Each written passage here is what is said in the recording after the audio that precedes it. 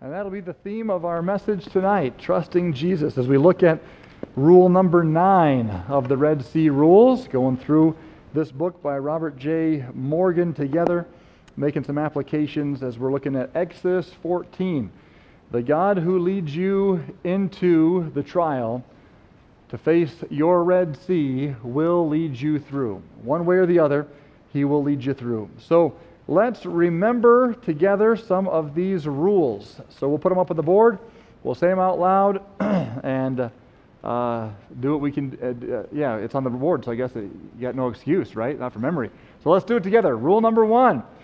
Realize that God means for you to be where you are. He has made no mistakes. He has led you to a trial. He has a purpose in that trial. Rest in that. Number 2. Be more concerned for God's glory than for your relief. We are definitely selfish individuals by nature, and we need the Lord's help to recognize that there's a bigger plan going on, and He can open our eyes to that, and we can get His perspective on it. Be more concerned for what He is doing than even our own relief. Number 3. Acknowledge your enemy, but keep your eyes on the Lord. We wrestle not against flesh and blood, the Bible says, but against principalities and powers, rulers in high places. So we definitely fight the spiritual warfare, but do not forget to keep your eyes on the Lord first and foremost. And we do this war by number 4, pray. Pray without ceasing. It is important for us to, in a trial, remember that He should be our first phone call, so to speak. Turn to Him first. He should not be a last resort, but our first recourse. Pray. Number 5, stay calm and confident and give God time to work. Let's do it again. Number 5, stay calm and confident and give God time to work. We want it to happen now. God, deliver me now. But just because He's not delivering you now doesn't mean that He's not doing something. Stay calm. Stay confident. What is that talking about? Faith. We'll be looking at faith tonight. And give Him time. He is working. Number 6. When unsure, just take the next logical step of faith. Sometimes we freeze, deer in the headlights. We don't know what to do. You don't have to over-spiritualize it. You don't have to make it into some big, huge, grandiose thing. Just take the next step that makes sense in that moment, trusting God to lead. Number 7. Envision God's enveloping presence. They had the pillar of cloud by day, the pillar of fire by night, and then it moved from the front to the back, provided a wall of protection against the enemy. And so it is today. We just can't see it. We can't see exactly how God takes care of us, but He does. I mentioned the parking lot a minute ago, and kids run around the parking lot. Who knows how all the Lord works to keep our kids alive? We praise the Lord for that. But His presence is real. And sometimes we just need to stop and remember, God's with me. And take time to envision all the heavenly hosts that God has surrounded us with. His enveloping presence. He has never left us, nor will He ever forsake us. Number 8, together. Trust God to deliver in His own unique way. And He will do it in His own unique way. His ways are not our ways. His ways are higher than our ways and past finding out. But He will deliver in a way that only He can get the glory. And we need to trust Him, lay our plans on the altar, and just say, Lord, You deliver however You want to do it. And number 9 is our new Red Sea rule for tonight. Let's say it together. View your current crisis as a faith builder for the future. Once again, number 9. View your current crisis as a faith builder for the future. So we'll pick it up in Exodus 14. And let's see here. Let's take it to verse 21. Yeah, 21, I think is where we'll start. Exodus 14:21. And we'll read on down through verse 31. The Bible says, And Moses stretched out his hand over the sea, and the Lord caused the sea to go back by a strong east wind all that night, and made the sea dry land, and the waters were divided, and the children of Israel went into the midst of the sea upon the dry ground. And the waters were a wall unto them on the right hand and on their left. And the Egyptians pursued and went in after them to the midst of the sea, even all Pharaoh's horses, his chariots, and his horsemen. And it came to pass that in the morning watch, the Lord looked unto the rest of unto the host of the Egyptians through the pillar of fire and of cloud, and troubled the host of the Egyptians, and took off their chariot wheels, that they drave them heavily, so that the Egyptians said, Let us flee from the face of Israel, for the Lord fighteth for them against the Egyptians.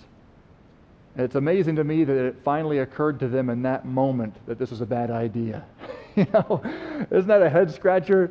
And the way it reads, if I'm imagining this correctly, it says in the morning watch this took place, and it was being separated all night long.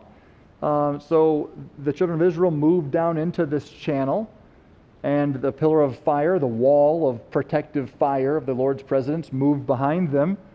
And the Egyptians just moved in after them. I always thought that the Egyptians came after them like super fast, and at the last possible minute, the waters took them out. Actually, I don't think it really went down that way. I think that the women and children and donkeys and everything else are just kind of plunking along. And right behind them is the pillar of fire just plunking along. And here come the Egyptians after them, plunking along. What are we doing in here? I guess we'll just follow this pillar of cloud, and eventually, hopefully, it'll lift and we'll get our people back. I don't know. But he looked at them, the Bible says, through the pillar of fire. And then began, when he chose, when he deemed it was right, he took off the chariot wheels and discomfited them, is the word. And they realized they had made a terrible mistake. They say, The Lord fighteth for them. And the Lord said unto Moses, verse 26, Stretch out thine hand over the sea, that the waters may come again upon the Egyptians, upon their chariots, and upon their horsemen. And Moses stretched forth his hand over the sea, and the sea returned to his strength when the morning appeared, and the Egyptians fled against it. And the Lord overthrew the Egyptians in the midst of the sea, and the waters returned and covered the chariots and the horsemen, and all the host of Pharaoh came to the sea after them. There remained not so much as one of them. I saw a documentary that shows the divers going down to the spot where we think they may have crossed, and they found coral formations in the shape of wagon wheels. Some of them have the axles in between and the wagon wheels on both sides. And of course, there's nothing there. There's no wood or anything like that, but there is coral, because coral will attach to something, and then whatever the something is rots away, and the coral is left. So it's just neat to see some of those things even today that help to verify. Not that we need that verification, but it's fun that this happened, folks. God can do this, and God did do this. So the Bible says in verse 29 that the children of Israel walked upon the dry land in the midst of the sea, and the waters were a wall unto them on the right hand and on their left. Thus the Lord saved Israel that day out of the hand of the Egyptians, and Israel saw the Egyptians dead upon the seashore. And Israel saw, verse 31, saw that great work which the Lord did upon the Egyptians, and the people feared the Lord and believed the Lord and his servant Moses. And that is our main text for tonight. The people feared the Lord and believed the Lord. I'm sorry, that got cut off on the screen. You have half the verse. Well, I'll finish the verse for you. The people, we'll start at the beginning. And Israel saw that great work which the Lord did upon the Egyptians, and the people feared the Lord and believed the Lord and his servant Moses. This was a moment where the people had finally come to faith, belief. Well, what brings us to faith? You're not going to like it. Well, let's start with prayer. Lord, help us to be helped from your word tonight, and I pray that you would sharpen us and help us, Lord, to recognize how you use Red Sea experiences in our life and trials and testings and even tribulations to work us over and work the fear out of us and the flesh out of us, and ultimately to build us and change us and develop our faith. Help us, Lord, to be men and women of faith. We pray it in Jesus' name. Amen. Faith is a spiritual muscle that you have to work out, if I can put it that way. And just like an athlete puts their body through the rigors of working out and training, so must we allow God to put us through some rigors and some difficulties that will train us spiritually. There are spiritual muscles. You know, when you're going to build a muscle, what do they do? What does the trainer do? He prescribes some training routine, aka a torture routine, all right? And it puts you through the ringer, and your heart races, and the sweat drips, and you stretch muscles, and you tear muscles, and you contract muscles, and ultimately you're breaking muscle fibers down. If I understand this correctly, you're breaking things down so that it will heal stronger and grow back stronger. I probably did a terrible job of explaining that, but I just know it works. All right, guys, will lift weights to hopefully become stronger. You have to be broken down until you can build back stronger. I just worked out on Monday with Brother Doug Wells, and he absolutely destroyed me. Boy, Doug, if you're watching, sorry I'm telling on you. But man, 61 years old, and it was a 2-hour workout, and I could not finish. But I am still sore today, and I've not been able to do anything since Monday. I don't know if I'll do anything until Saturday. Everything hurts. Now the idea, why do you do that to yourself? To hopefully come back stronger, right? That's the goal, unless you injure yourself. And you will allow yourself, you'll endure difficulty to be able to get the end result. Well, so it is spiritually. There are trials, there are tribulations, there are difficulties that we endure spiritually, and these trials are trials of faith, ultimately, that work patience and that build us to the point where, not that we're ever perfect in this life, but to the point where we can say, I've seen God do this before. I'm going to be just fine. He's going to take me through. I've been here before. I was complaining to Brother Doug on Monday about how hard the workout was, and he says, well, that's because you're doing my workout. I'm used to this. If I did your workout, I'd be the one crying. And there's some truth to that, so that makes me feel better, right? You know, you've been there before. You know what to expect. You've worked that muscle. And that's the benefit of trials. That's the benefit of Red Sea experiences in our lives. You can say, wait a minute, wait. This looks a lot like the Red Sea. I've been here before like 5-6 times. And God did this and this and this and this and this and this. Well, pop the popcorn, pull up a chair, let's see what God's going to do. Now, that's a faith perspective, but how do you get to that point? Not that I'm kind of being silly there, but how do you get to that point where you really can trust the Lord? Well, you've gone through God's gym, if you will, of trials and agonizing and training. Robert J. Morgan said it this way: trials and troubles are the dumbbells and treadmills for the soul. Everybody has faith. Even atheists have faith. You made hundreds of decisions today, and most of them you made by faith. You drove, and my wife, of course, had a lot of faith on the way over here. We're driving in pouring rain. I'm driving too fast, and I mentioned, boy, the brakes aren't as responsive. And she's like, yeah, I noticed. Go a little slower. We're going to hydroplane. We're going to die. My kids and my wife had a lot of faith. I think it was clinging faith, but it was faith. Anything you do, you've got faith in the chair that you're sitting in right now. You had faith that your car was going to not blow up. You have faith that the food you ordered from McDonald's wouldn't kill you. That's a lot of faith. People live by faith all the time. But God is looking for people with faith specifically in Him. A couple of verses here that will encourage us, I believe, as we get into this. Luke 1:45, and blessed is she that believed, for there shall be a performance of those things which were told her from the Lord. God honors people of faith, and this is speaking of Mary. Mary believed what was told her. And what happened? God came through. She was a woman of faith. God blessed her. Who else were people of faith in the Bible? Romans 4:20.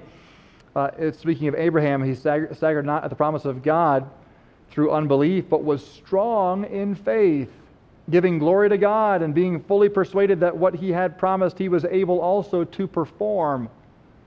Abraham was a man of faith. Mary was a woman of faith. And God came through on His promises to both of them. And God was able to perform that which He had spoken. We walk by faith every day, as I mentioned. You have faith in your car. You have faith in your chair. But do we have faith in God?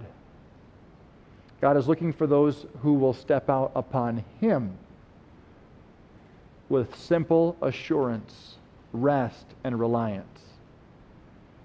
A couple other people we'll talk about who had faith. Paul was one who was a man of faith. Acts 27:21. The Bible says, but after long abstinence, Paul stood forth in the midst of them. He's on the ship in the middle of a storm. They think they're going to die.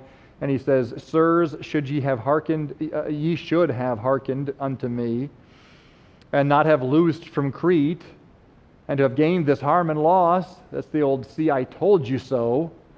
Hey, Paul can do it. And now I exhort you, be of good cheer, for there shall be no loss of any man's life among you, but of the ship. For there stood by me this night an angel of God, whose I am and whom I serve, saying, fear not, Paul, thou must be brought before Caesar. And lo, God hath given thee all them that sail with thee. Isn't God good? He didn't just spare Paul, He spared all these guys. They weren't even believers. They were probably, wicked men, many of them. But God says, I'm going to give them all to you. I wonder if Paul had prayed for that. It's not in there, but I wonder if Paul said, save us all. And God said, I will. Verse 25, wherefore, sirs, be of good cheer. Here it is. For I believe God, that it shall be even as it was told me. What kind of faith are we zeroing in on here tonight? Not just the faith that your chair will hold you up, but the faith that what God has spoken, He will perform. Those verses you memorized in Kids Club weren't just kid stuff. God will follow through on what He has said. It's fact, not fiction. That's the kind of faith we're zeroing in on.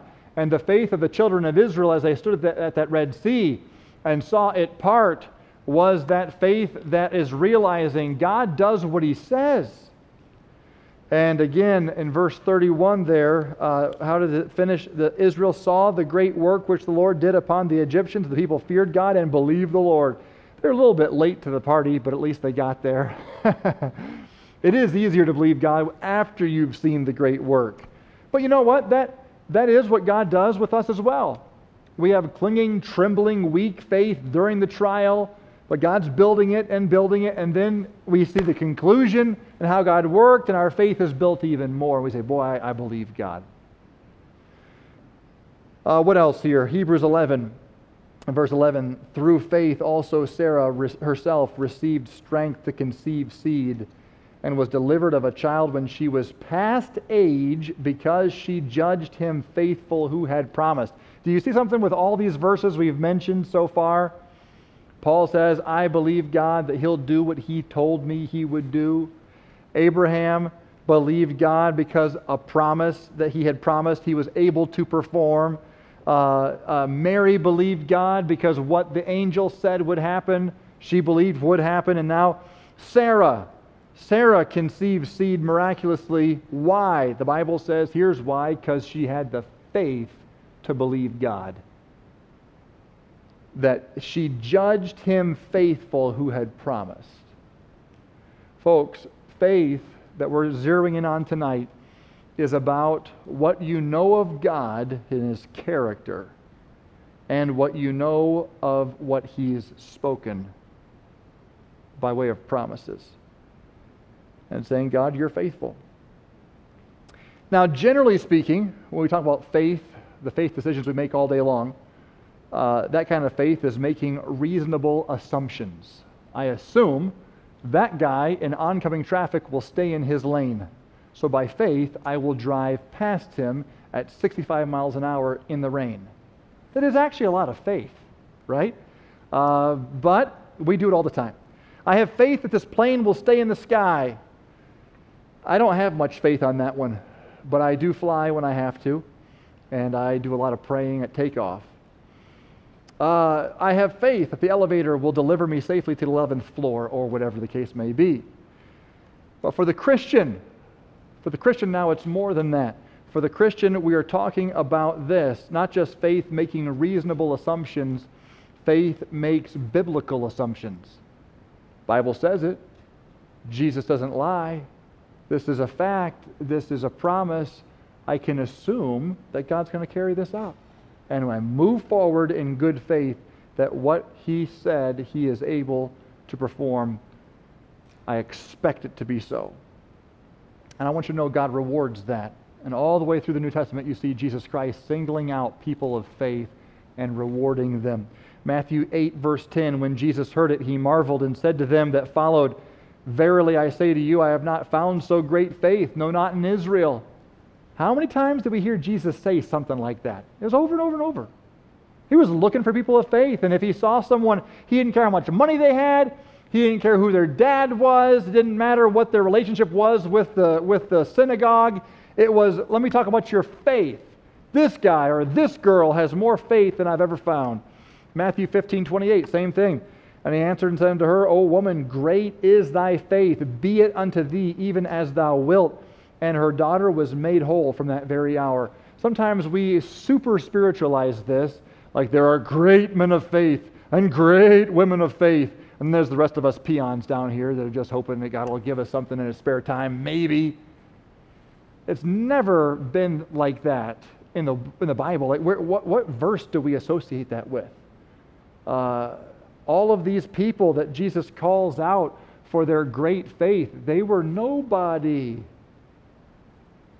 But what made them somebody was just the fact that they were willing to cash it all in on Jesus.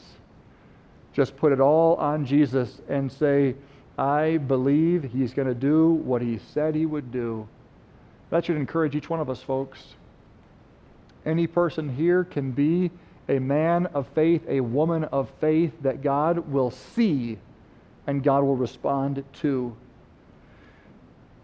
It's not that we're manipulating God by our faith. Name it and claim it, and if you have enough faith, blah, blah, blah, do whatever you want. No, it is that we are cooperating with God to do what he already wants to do. Faith accesses grace. God already wants to do it, but in his design, he has to have an individual who will trust him by faith. All right. Well, what of us who cry out, Lord, I believe, help thou mine unbelief? Isn't that where we often find ourselves? That weak faith. Well, the Lord also honors those who have the clinging faith and not this overpowering faith.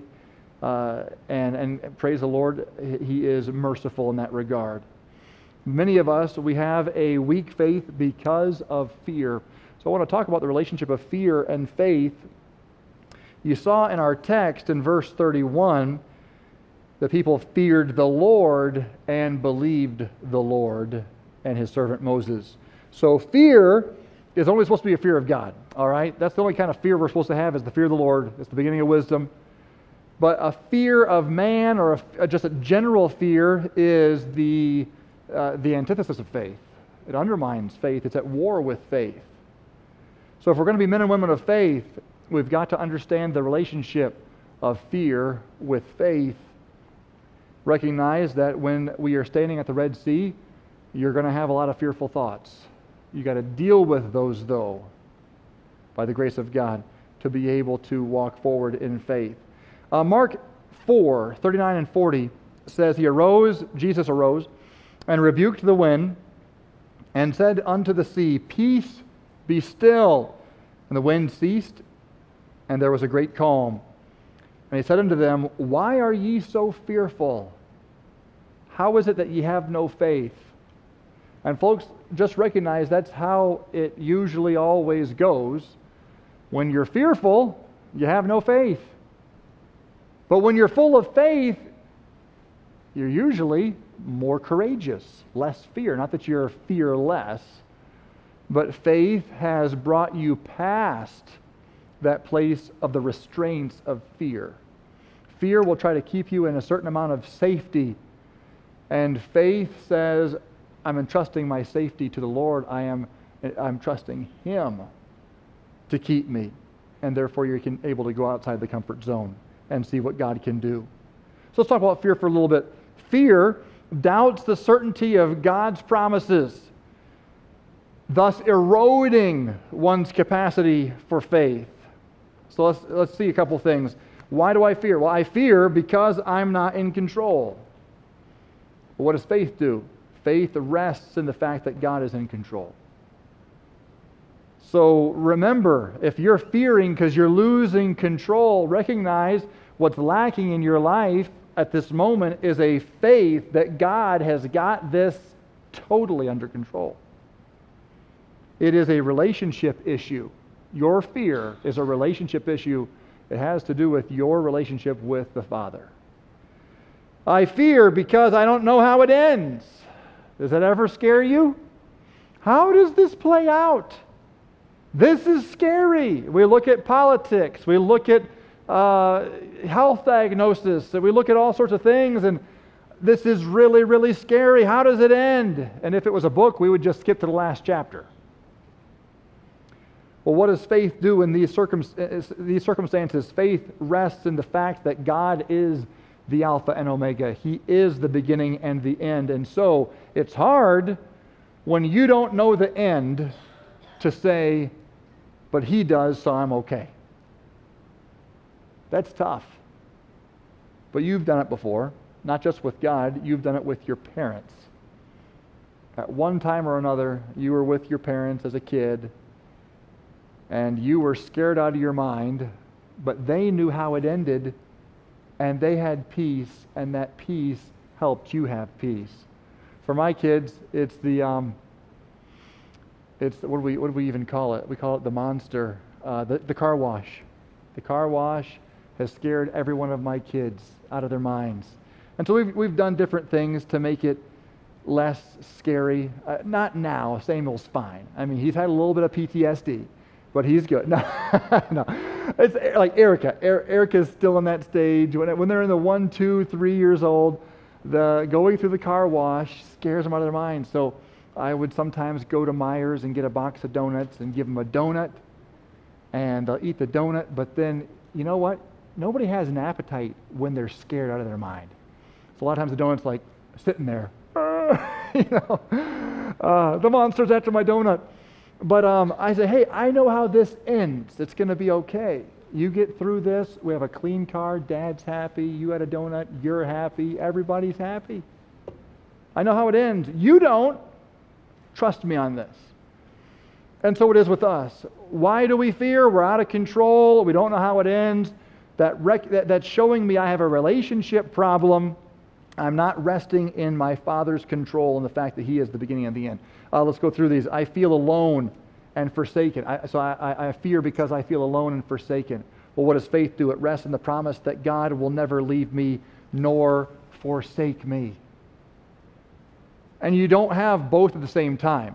You're either fearing because you're alone and forsaken, or you're saying, I'm rejecting that fear. resting in the promise of God. I fear because I don't believe I'll have the strength to go through with this. Somebody says, I'm afraid I'll never make it through this trial. This is too big. Well, what does faith do? Faith rests in His all-sufficient grace for this moment and the next moment, this step and the next step. That's one of our rules. Take the next step of faith, right? Fear says, I can't go on. Faith says, I'm going to trust Him for the next step. I'm going to trust Him for the next step. Fear says, I think my life is ruined. It's over. This trial has done me in. Faith rests in the God of new beginnings.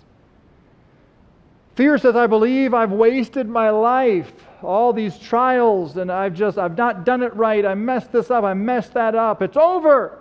But faith says, I'm resting in the God who works all things together for good. Romans 8:28. What does fear do to faith? It says, I'm afraid of becoming weak and vulnerable. The trials will do that, right? What is the trial doing? It's breaking you down before it builds you back stronger. Just like the gym. But we don't like feeling weak. We don't like feeling vulnerable and sore. What should we do? What does faith do in that situation? Faith rests in omnipotence and divine strength.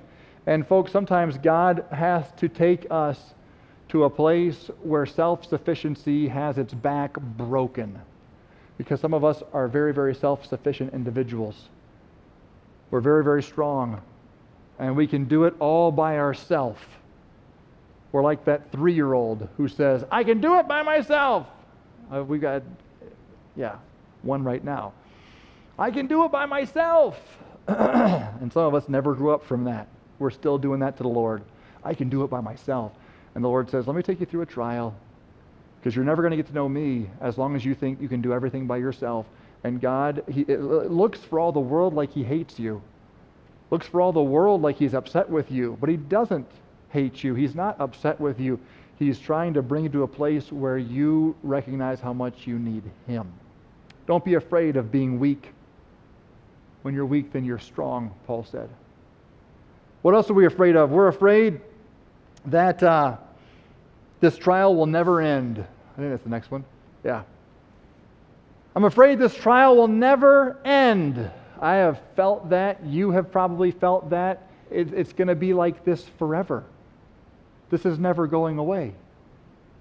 I'll tell you what, sometimes the devil can paralyze us with that fearful thought. You ever been just stopped dead in your tracks when you had the realization that this particular thing I'm facing, it's going to be here forever? That'll just cripple you. But it's not true. It's totally false. What does faith do? Faith rests in the fact that God will not tempt me above that which I am able. And I should have put some more stuff on there. I got it in my notes anyway. Proverbs 23:18. This is a great verse. Somebody needs to memorize this verse. Proverbs 23:18. I wrote it in my margin here, so I got to turn my thing sideways. For surely there is an end, and thine expectation shall not be cut off. Somebody needs to memorize that one. Because you're like, will it ever end? Will it ever stop? Yes. There's your verse. Write it down. For surely there is an end, and thine expectation shall not be cut off. It's not over for you. You're just cut off right here. Your story is done. No. Faith says, I'm going to rest in the fact that God is with me. He will not crush me under this, and this will eventually pass. That's helped me more than once to just stop and say out loud, this day will pass. This issue will pass, and there will be a time where I'll be able to look back and talk about this in past tense.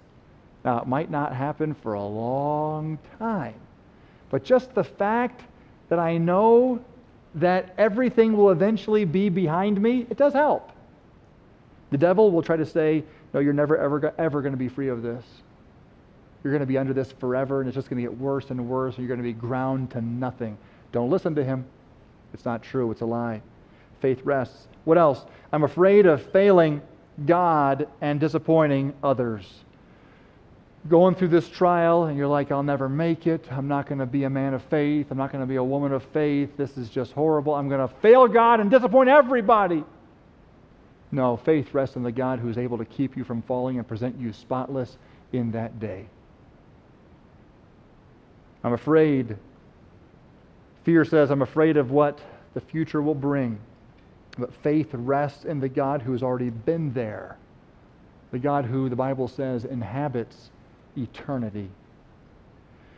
I am recognizing for myself when I am really struggling in various trials and various circumstances, though those struggles are telling on me. They're telling on me that I am not trusting the Lord like I should, like I could, and that there is something with my relationship with God right now that is distant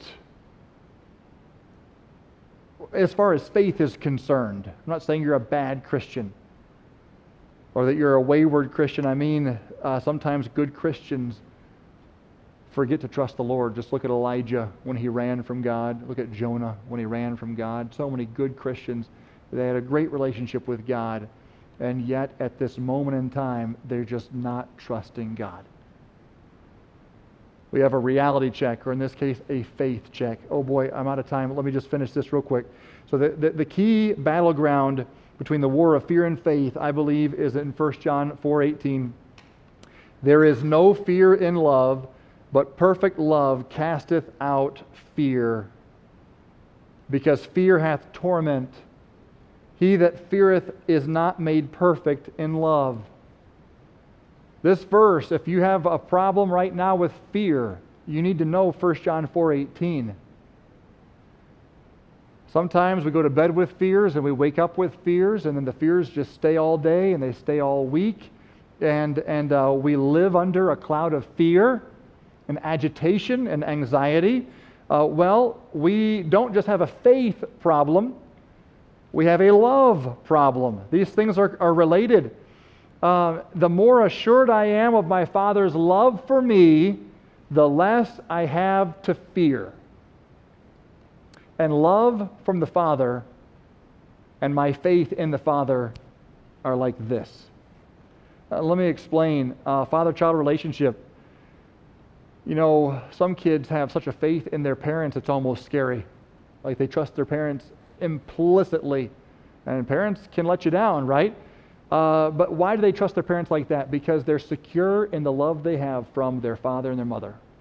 Therefore, they trust them. And I've told this before when Joel and I were sitting there when he had the Lego in his lung and we're waiting to go in and be seen by the doctor so they can get the Lego out of his lung. Every time he breathed in and out through his mouth, he whistled through that Lego. And it was unnerving for me as a dad. I'm like, what is going on here? How are they going to get a Lego out of his lung? I was terrified. Joel was very scared. But Joel looked up at me and he says, Dad, you're always going to be with me, right? I said, yeah, I'm not going nowhere. And he looked right back down to what he had in his hand, and he was totally calm. That's all he needed. You're always going to be here, right? You are? Okay, good. Yep, we're good. So he was calm. I was still scared, and so I looked for my dad. And he wasn't there. He's in South Carolina, you know. So what did I have to do? I had to look to that dad. Lord, you're always going to be with me, right? I will never leave thee nor forsake thee. Okay, we're good. And the Lord got us through. And of course, they pulled that Lego out, and he's been playing with Legos ever since, with his hands, not his teeth. But as we have the assurance of the Father's love, faith comes right in. It's just natural. They're inseparable. Fear enters into the picture when you're insecure about, does God love me or does he not? When I'm secure in my Father's love for me, my faith is full.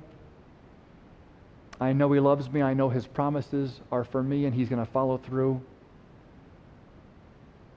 But when I'm insecure in my Father's love for me, my fears are unleashed. Does God really love me? Does God really care? Is God going to let this happen? Is God going to let it go on forever? Will it ever end? And what's going to happen? And what about this? What about that? No, it's because you have, again, there's a relationship problem. I've been saying it this whole time. There's a relationship issue. You need to get back to the matter of security in your relationship, His love for you, your love for Him. I'll tell you, my worst fear as a kid was being separated from my parents. There was nothing else. Talk about cancer, I don't care. Just as long as my dad's there, it's fine. As long as my mom is there, I'm fine. I did not want to be separated from my parents. But when I had that assurance that they were here and they loved me, perfect love casts out fear. And when perfect love casts out fear, faith is there. Are you struggling with faith? Are you struggling with fear? Perhaps you need to back up. Let's just let fear and faith sit for a second and back up and say, what about my relationship with God? Am I convinced He loves me unconditionally? And sometimes we focus on you loving God. That's not what I'm saying. I'm saying focus on God loving you. Sometimes we get all self-focused, like I got to love God more, I got to love God more. Well, the next verse goes on to say we loved Him because He first loved us. Step back and focus on His love for you. And then, of course, your love for Him is a response to that love. And as you are secure in His love for you, perfect love casts out fear, and faith will be full. What's the alternative? Well, it's right there on your screen. Fear hath torment. And if any of you in this room have ever lived in a period of fear, then you know exactly what I'm talking about. You have lived tormented days.